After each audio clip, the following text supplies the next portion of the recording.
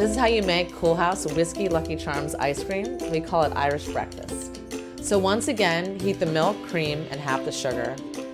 Then beat the yolks and the remaining 1/2 sugar, just as before. Combine the two mixes and reduce the heat.